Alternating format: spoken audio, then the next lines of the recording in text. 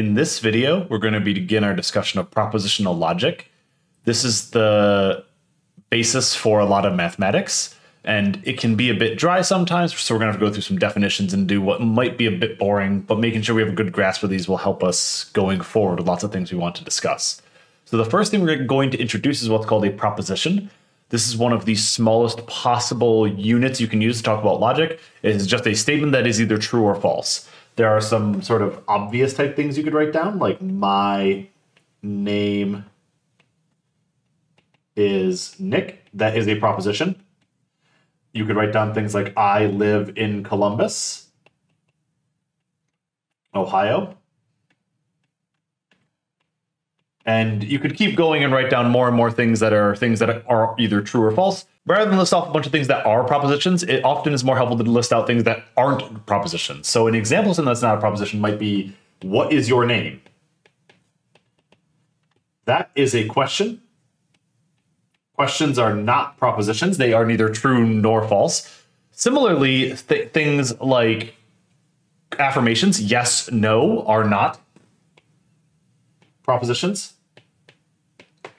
Other things that aren't propositions are things like opinions, like Avatar: The Last Airbender is the greatest show of all time. I can believe that to my core all I want, but it's still not a statement of truth or fact. Something like Avatar: The Last Airbender is one of the best reviewed shows of all time. Maybe it's something that you could argue is true or false, but opinions are also not.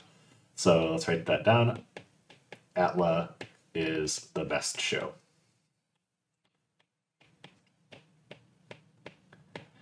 And these things are the foundation of mathematics. In mathematics, really anything you ever want to deal with is a proposition, something that is true or false. Things like theorems, things like writing down a mathematical equation. These are things that you're assuming are true or assuming are false at some point.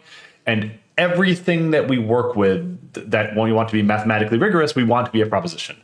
So for added clarity, I guess we can add little X's here to demonstrate that those are all bad, and maybe little check marks here to say those things are all good. So proposition, something that is true or false.